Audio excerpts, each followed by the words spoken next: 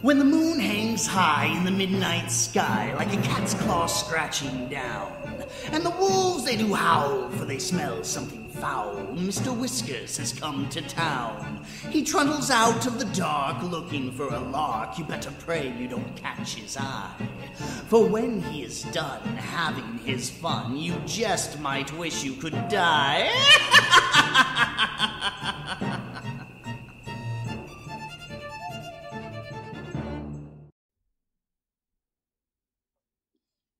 Pen Pal by 1000 Vultures. Screams.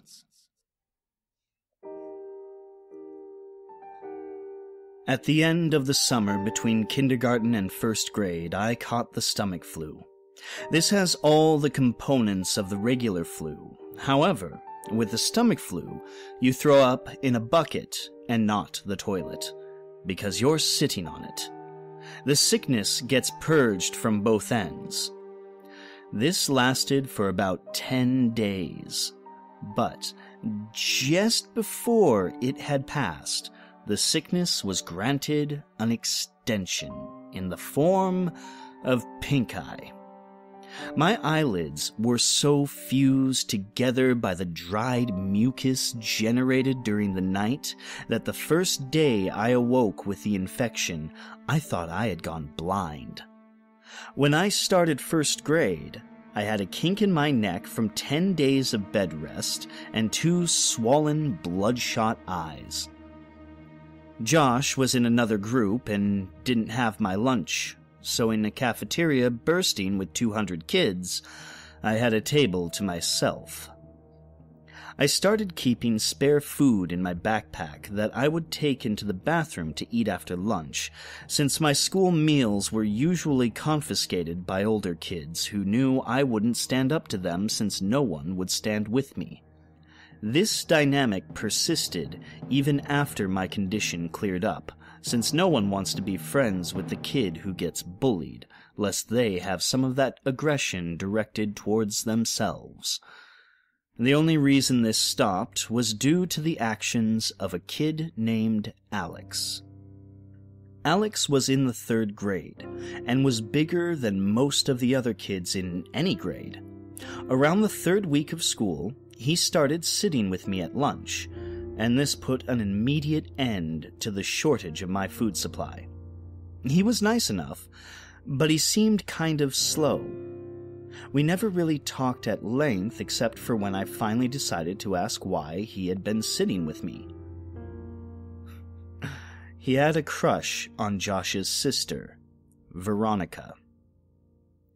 Veronica was in the 4th grade, and was probably the prettiest girl in the school. Even as a 6-year-old who fully endorsed the notion that girls were disgusting, I still knew how pretty Veronica was. When she was in 3rd grade, Josh told me 2 boys had actually gotten into a physical fight which erupted out of an argument concerning the significance of the messages she had written in their yearbooks. One of the boys eventually hit the other in the forehead with the corner of the yearbook, and the wound required stitches to close. While not one of those 2 boys, Alex wanted her to like him, and confessed that he knew Josh and I were best friends. I gathered that he had hoped that I would convey his ostensibly philanthropic deeds to Veronica, and that she would, presumably, be so moved by his selflessness that she'd take an interest in him. If, I told her, he would continue to sit with me for as long as I needed him to. Because this was during the time when Josh mostly stayed at my house, building the raft and navigating... Because this was during the time when Josh mostly stayed at my house building the raft and navigating the tributary with me, I didn't have the chance to bring it up to Veronica because I simply didn't see her. I told Josh about it and he made fun of Alex, but said that he would tell his sister since I wanted him to. I doubted that he would. Josh was annoyed that people seemed to be so taken with his sister. I remember him calling her an ugly crow. I never said anything to Josh, but I remember wanting to say, even then, that she was pretty and would one day be beautiful. I was right.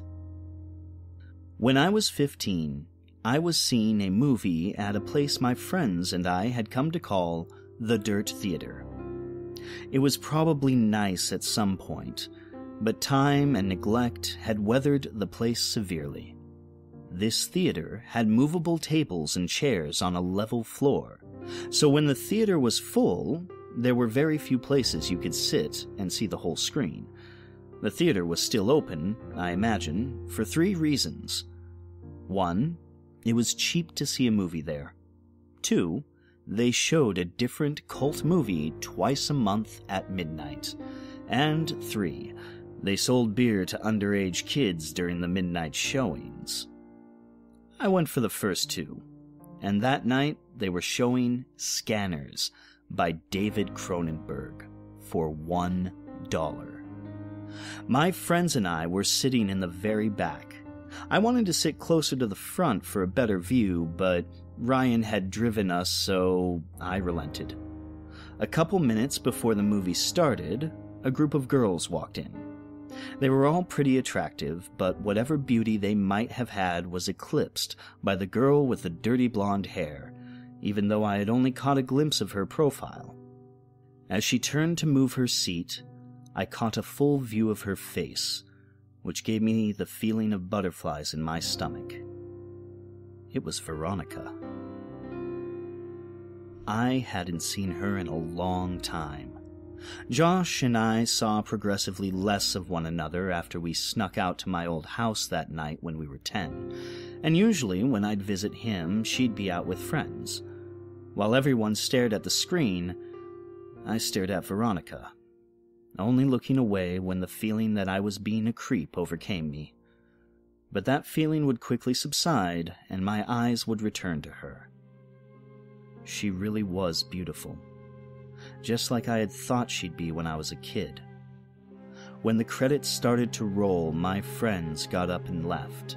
There was only one exit, and they didn't want to be trapped waiting for the crowd to clear.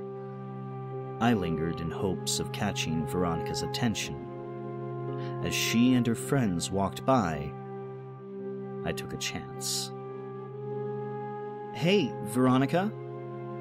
She turned toward me, looking a little startled. "Yeah?" I got out of my seat and stepped a little into the light coming in through the open door. "It's me, Josh's old friend from way back. How have you been?" "Oh my God, hey! It's been so long!" She motioned to her friends that she'd be out in a second. "Yeah, a few years at least. Not since the last time I stayed over with Josh. How is he anyway?" "Oh, that's right. I remember all you guys' games. Do you still play Ninja Turtles with your friends?" She laughed a little. I blushed.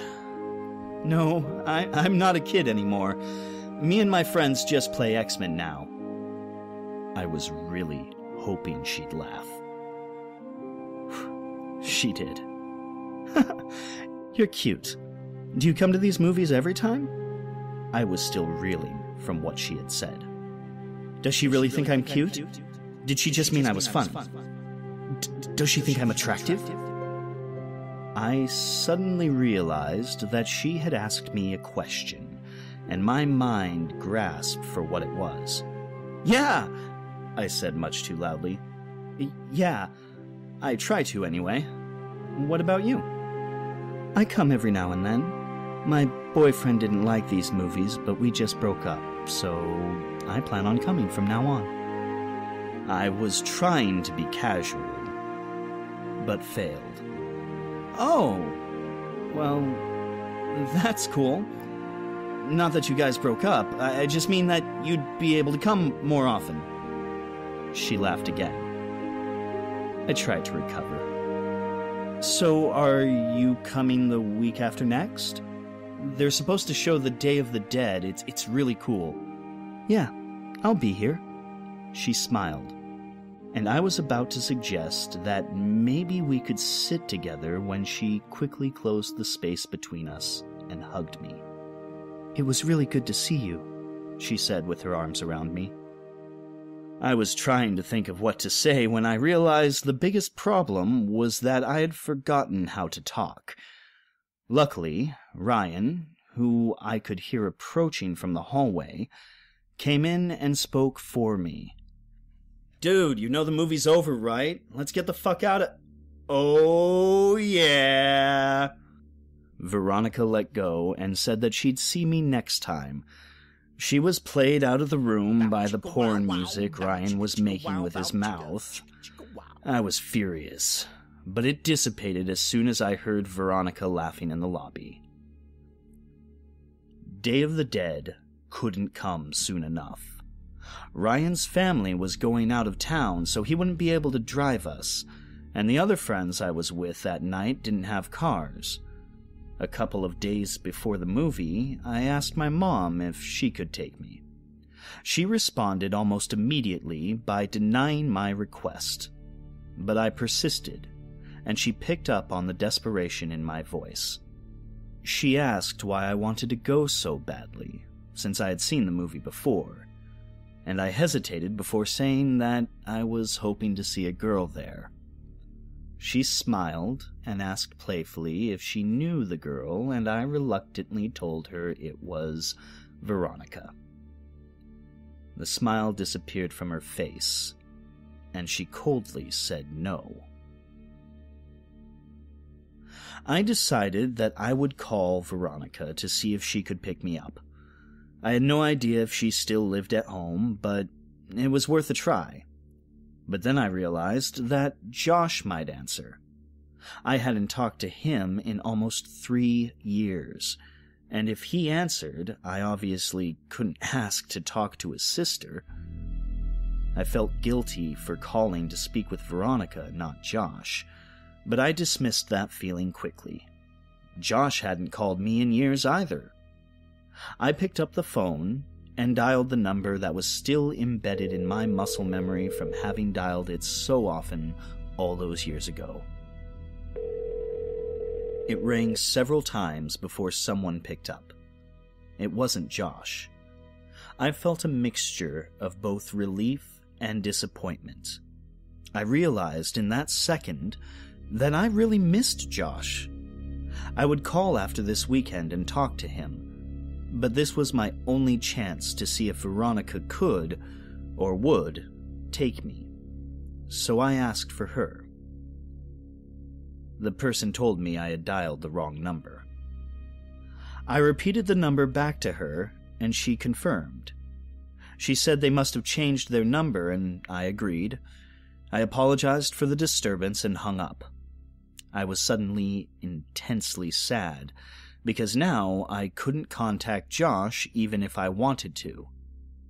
I felt terrible for having been afraid that he might answer the phone. He had been my very best friend. I realized that the only way I could be put back in touch with him would be through Veronica. So now, not that I needed one, I had another reason to see her. I told my mom the day before the movie that I was no longer concerned with going, but was hoping she could drop me off at my friend Chris's house. She relented and dropped me off that Saturday a couple of hours before the movie. My plan was to walk from his house to the theater, since he only lived about a half-mile away. They went to church early on Sundays, so his parents would go to sleep early Saturday night, and Chris was fine with not coming with me since he had planned on chatting with this girl he met online. He said that the walk back to his house would be even lonelier after she laughed in my face when I tried to kiss her, and I told him not to electrocute himself when he tried to have sex with his computer. I left his house at 11:15. I tried to pace myself so I'd get there just a little before the movie. I was going by myself, and so I didn't want to just hang around there waiting. On the way to the theater, I figured that if Veronica showed up at all, it would be too lucky for us to arrive at the same time, So I debated whether I should wait outside or just go in. Both had their pros and cons. As I was grappling with these concerns, I noticed that the steady stream of streaking car lights that had been overtaking me had been replaced by a single, constant spotlight that refused to pass. The road wasn't illuminated by streetlights, so I was walking in the grass with the road about 2 feet to my left. I stepped a little more to my right and craned my neck over my left shoulder to see what was behind me. A car had stopped about 10 feet behind me. All I could see were the violently bright headlights that were cutting through the otherwise Stygian surroundings. I thought that it might be one of Chris's parents. Maybe they had come to check in on us and seen that I was gone. It wouldn't have taken much pressing for Chris to confess. I took one step toward the car, and it broke its paws and started driving toward me at a slow pace. It passed me, and I saw that it wasn't Chris's parents' car, or any car that I recognized for that matter. I tried to see the driver, but it was too dark, and my pupils had shrunk when faced with the blinding lights from the car just moments before. They adjusted enough so that I could see a tremendous crack in the back window of the car as it drove away. I didn't think much of the whole affair. Some people find it fun to scare other people. I'd often hide around corners and jump out at my mom, after all. I timed it right and got there about 10 minutes before the movie. I had decided to wait outside until around 11:57, since that would give me time to find her inside if she was already seated.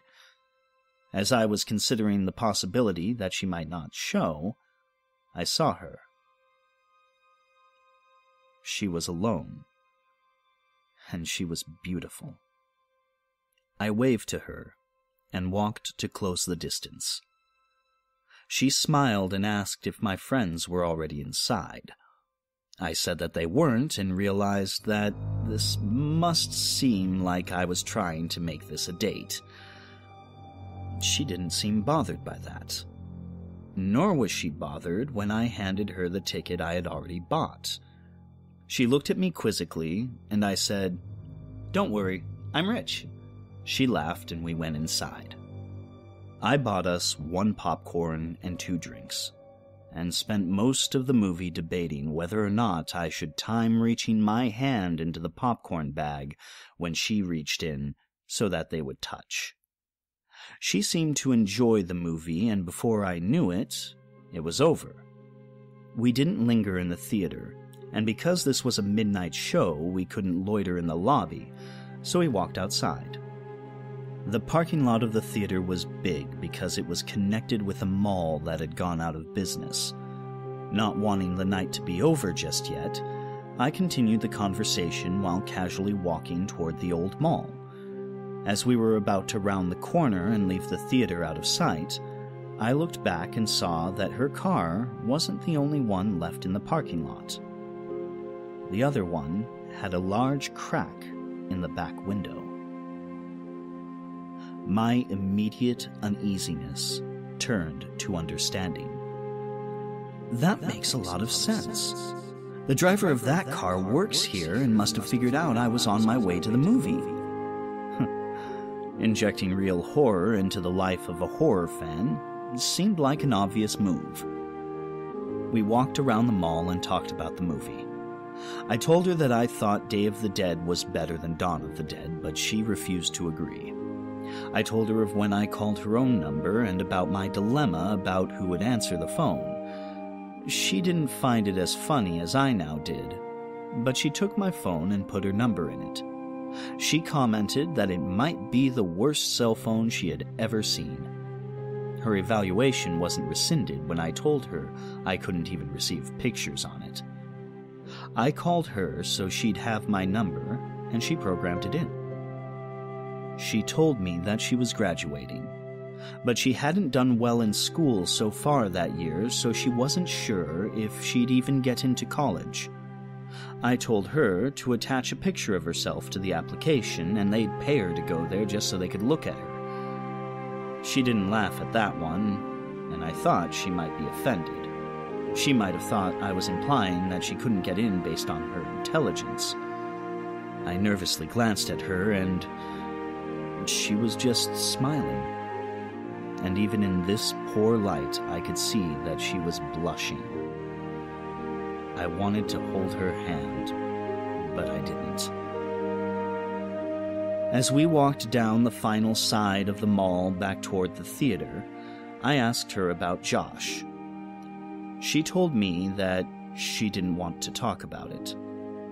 I asked her if he was at least doing all right, and she just said, "I don't know."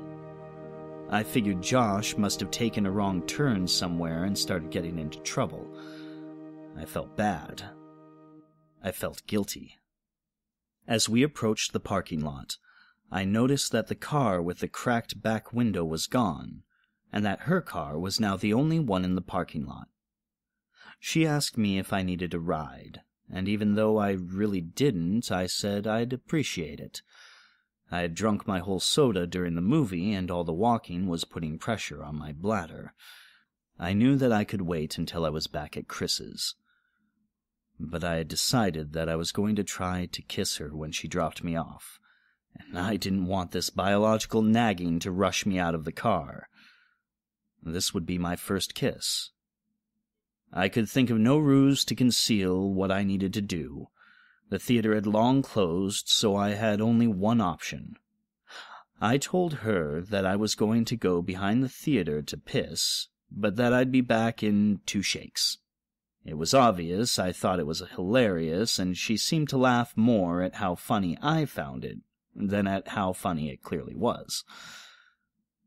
On the way toward the theater, I stopped and turned toward her. I asked her if Josh had ever told her that kid named Alex had done something nice for me. She paused to think for a moment and said that he had. She inquired as to why I had asked, but I said it was nothing.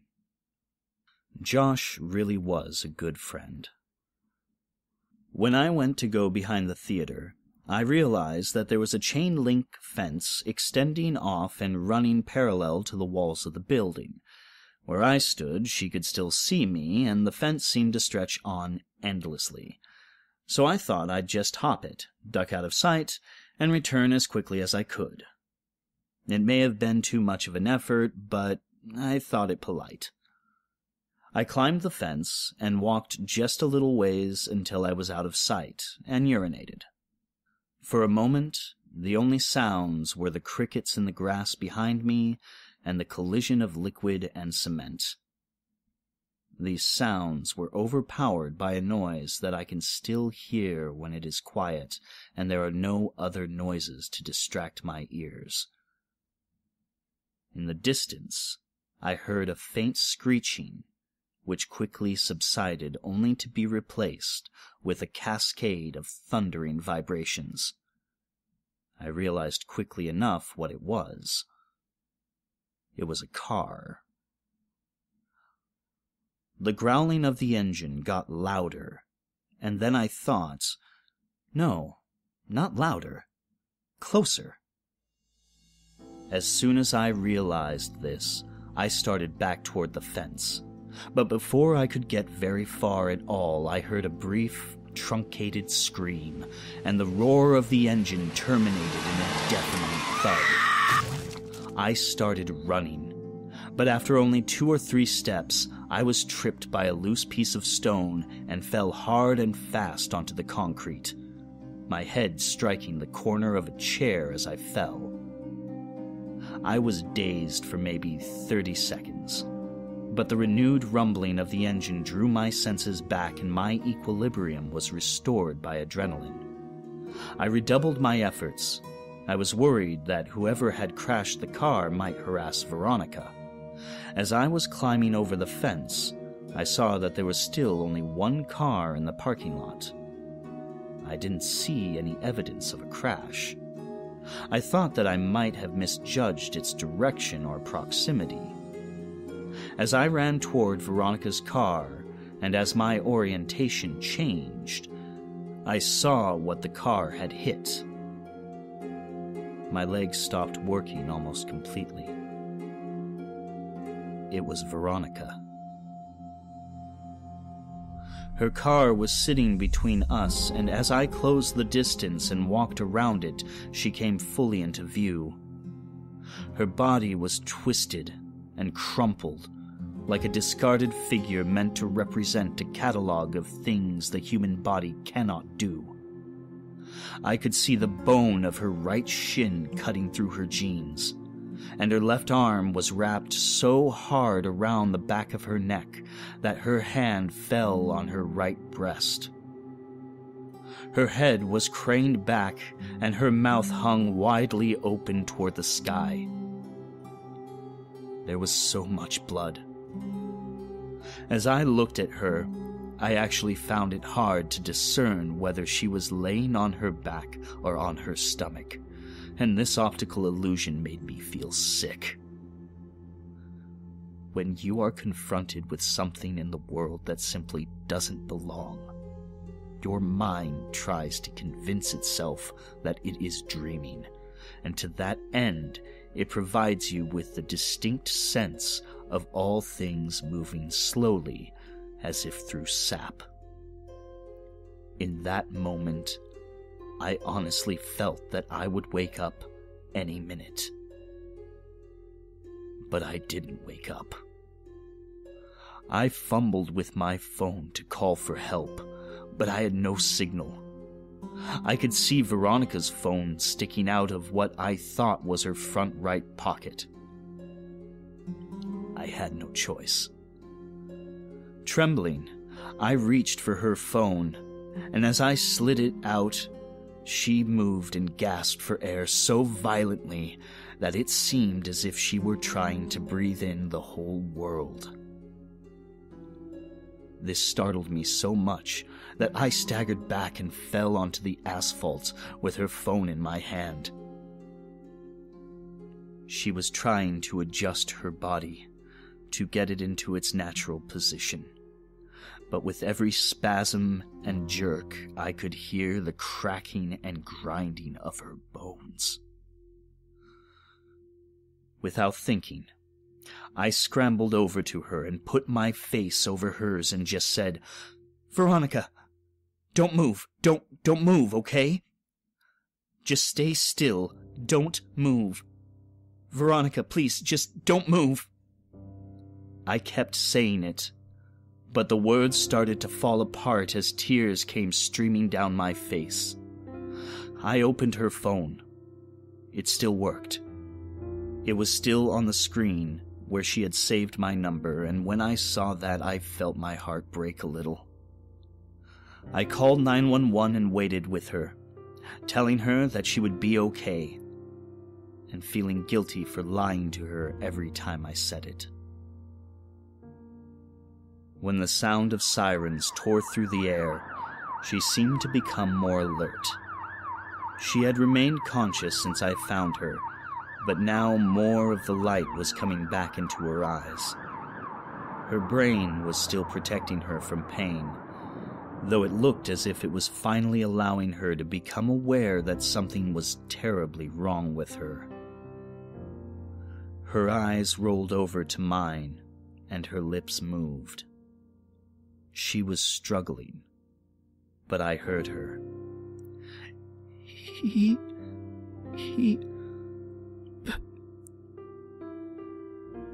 Picture. My picture. He took it. I didn't understand what she meant, so I said the only thing I could. "I am so sorry, Veronica." I rode with her in the ambulance where she finally lost consciousness. I waited in the room that they had reserved for her. I still had her phone, so I put it with her purse, and I called my mom from the hospital phone. It was about 4 a.m. I told her that I was fine, but that Veronica was not. She cursed at me and said she'd be right there, but I told her I wasn't leaving until Veronica was out of surgery. She said she'd come anyway. My mom and I didn't speak that much. I told her I was sorry for lying, and she said that we'd talk more about that later. I think that had we talked more in that room, if I had just told her about boxes or the night with the raft, if she had just told me more of what she knew, I think that things would have changed. But we sat there in silence. She told me that she loved me, and that I could call her whenever I wanted her to come get me. As my mom was leaving, Veronica's parents rushed in. Her dad and my mom exchanged a few words that appeared to be quite serious, while Veronica's mother talked to the person at the desk. Her mother was a nurse, but didn't work at this hospital.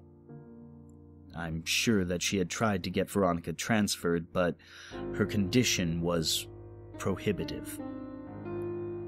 While we waited, the police came in and talked to each of us. I told them what happened. They made some notes, and then they left. She came out of surgery, and 90% of her body was covered in a thick, white cast. Her right arm was free, but the rest of her was bound like a cocoon. She was still under, but I remembered how I felt when I had my cast before kindergarten. I asked a nurse for a marker, but I couldn't think of anything to write. I slept in a chair in the corner and went home the next day. I came back every afternoon for several days. At some point, they had moved another patient into her room and set up a screen around Veronica's bed to act as a partition. She didn't seem to be feeling better, but she made more moments of lucidity.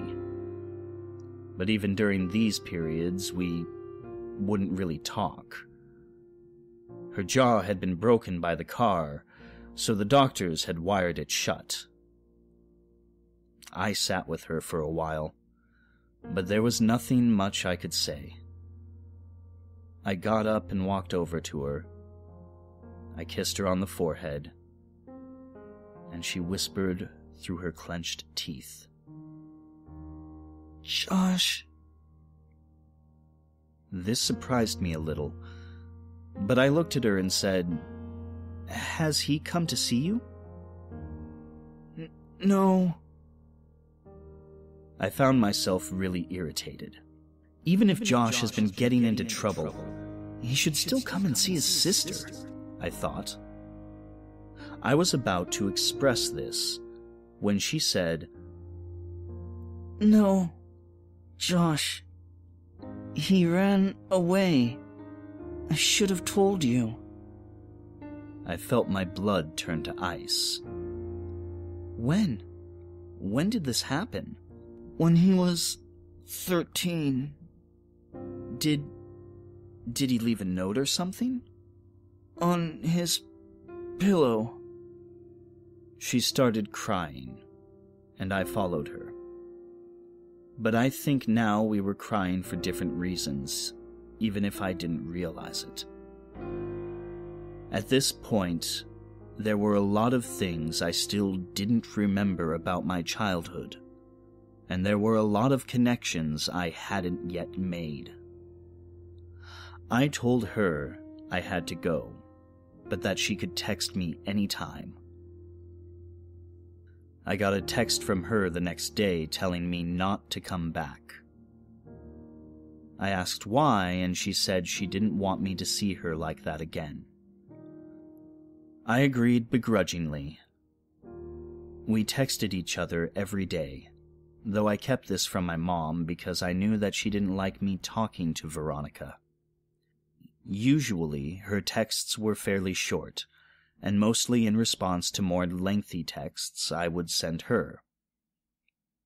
I tried calling her only once. I was sure she was screening her calls, but hoped I could hear her voice. She picked up, but didn't say anything.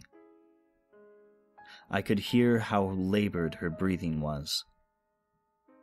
About a week after she told me not to come see her anymore, she sent me a text that simply read, "I love you." I was filled with so many different emotions, but I responded by expressing the most prevalent one. I replied, "I love you too." She said that she wanted to be with me, and that she couldn't wait until she could see me again. She told me that she had been released and was convalescing at her house. These exchanges carried on for several weeks, but every time I asked to come see her, she would say, "Soon."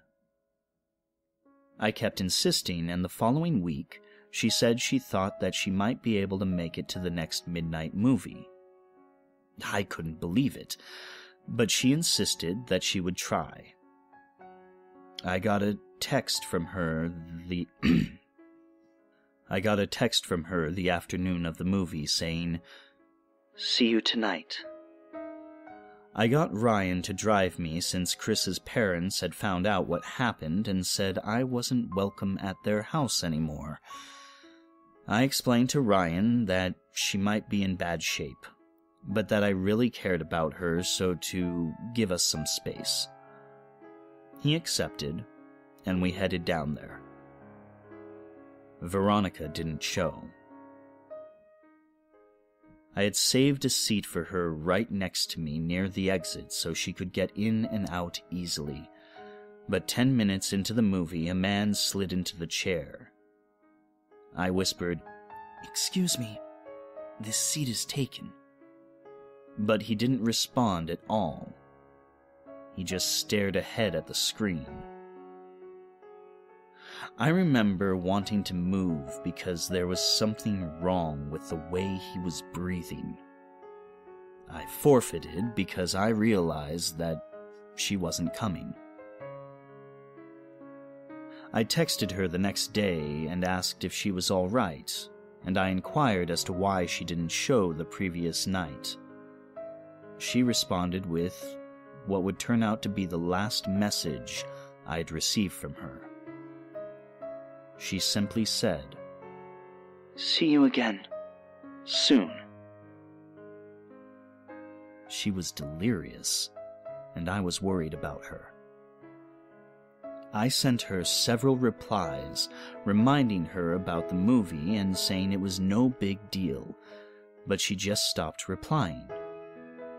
I grew increasingly upset over the next several days.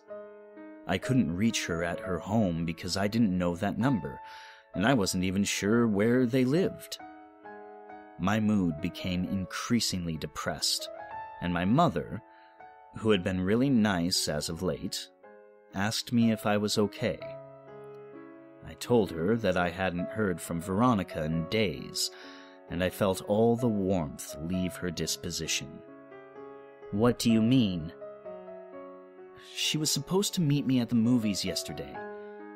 I know it's only been like 3 weeks since she got hit, but she said she would try to come, and after that she just stopped talking to me altogether. She must hate me." She looked confused, and I could read on her face that she was trying to tell if my mind had simply broken. When she saw that it hadn't, her eyes began to water, and she pulled me toward her, embracing me. She was beginning to sob, but it seemed too intense a reaction to my problem, and I had no reason to think that she particularly cared for Veronica. She drew in a shuddering breath, and then said something that still makes me nauseous, even now. She said, "Veronica's dead, sweetheart. Oh, God, I thought you knew. She died on the last day you visited her. Oh, baby, she died weeks ago." She had completely broken down. but I knew it wasn't because of Veronica. I broke the embrace and staggered backwards. My mind was swimming. This wasn't possible. I had just exchanged messages with her yesterday. I could only think to ask one question, and it was probably the most trivial I could ask. Then why was her phone still on? She continued sobbing. She didn't answer. I exploded. Why did it take them so long to shut off her goddamn phone? Her crying broke enough to mutter, "The pictures." I would come to find out that her parents thought that her phone had been lost in the accident, despite the fact that I had put it in her purse the night she was brought to the hospital. When they retrieved her belongings, the phone was not among them. They intended to contact the phone company at the end of the billing cycle to deactivate the line, but they received a call informing them of a massive impending charge for hundreds of pictures that had been sent from her phone. Pictures that were all sent to my phone. Pictures that I never got because my phone couldn't receive them. They learned that they were all sent after the night she died. They deactivated the phone immediately. I tried not to think about the contents of those pictures, but I remember wondering for some reason whether I would have been in any of them. My mouth went dry, and I felt the painful sting of despair as I thought of the last message I received from her phone. See you again soon.